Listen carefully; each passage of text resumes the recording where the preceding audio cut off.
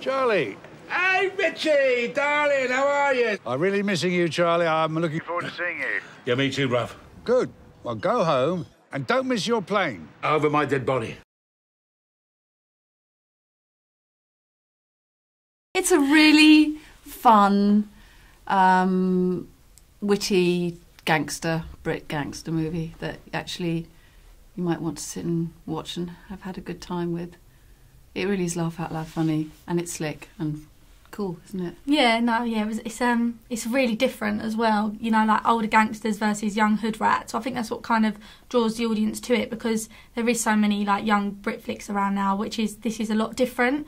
You know, because there is like older because we're all so old. The cool youth factor, you know.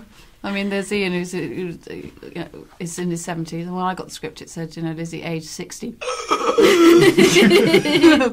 And we've all had enough, you know. And I think that's kind of funny, and I think it's I think there must be the sort of the vintage element. It seems to be amusing people, you know, that we can still walk, talk, and kill the old way. Who knew?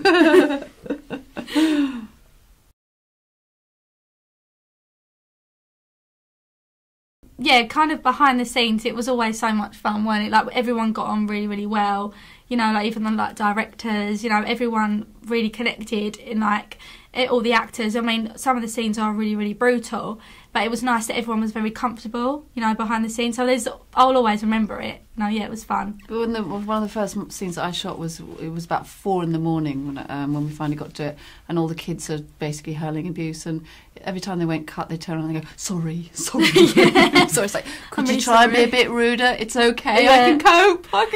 It was always like, I'm really sorry to hold you in the wrong way. You know, didn't mean to be so rude. Yeah. No, that's good. We can try a bit more. Yeah.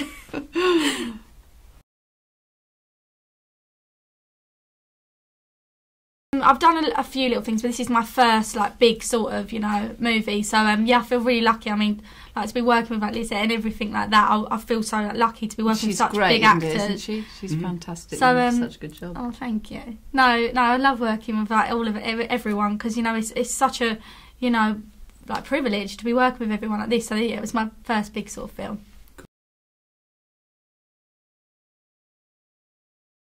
No, he loved it. I mean, he come to the screening. He was so chuffed. Yeah, he was really happy. I think he was a little bit sensitive, sobbing. It was a little bit. Yeah, he was definitely. I think as soon as the name come on the screen, he was like crying. No, he was really happy, and it was nice to have my dad so pleased with me, because I've always wanted to do acting and to kind of achieve it. You know, yeah, I think he was really chuffed, so that was nice.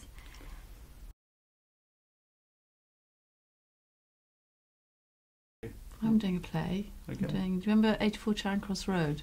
Lovely film with Anne Bancroft and Anthony Hopkins. Okay. Well, that because the youth factor. Anyway, it's a very good film. It was made rather a long time ago.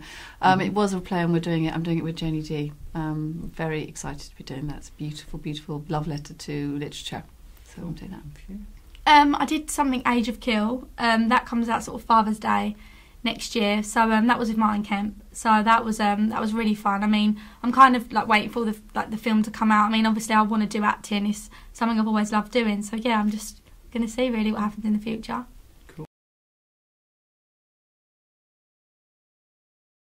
Going to be doing a sequel. This does yeah, well. Hopefully, yeah, sequel, definitely. And if we do, it'll be a lot more. The thing that's come out of this is, which is very much Sacha, our director's led, it is buoyant, and there is a real joy and a wit to this script. I mean, what was lovely at our swanky screening was the swanky screening, but was the fact that people, I mean, audiences, you know, they came on the ride with us, and people absolutely roar with laughter. It's and I think if we do the next one, it'll be more sort of, you know, geriatric Ocean 11, which will be cool, you know, because it will be even older. Yeah, she'll almost be legal. So exciting!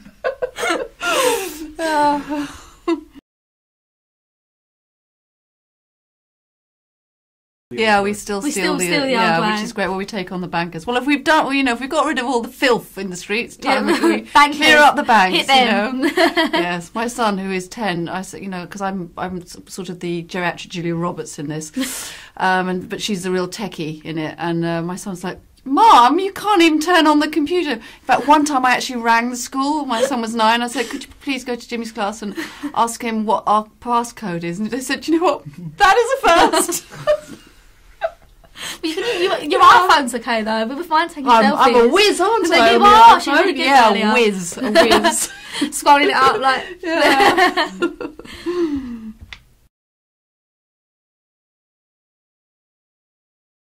It's exciting, innit? Yes. It is. That's my E2 girl thing. Okay. It works. This is all right. Yeah. There's a post. Cause one of the posters with Lizzie is we've got to sort it out. I don't know if I can say that, but I actually say in the film is we've got to fight sort it out. I thought it went quite well. Those are no claims bonus.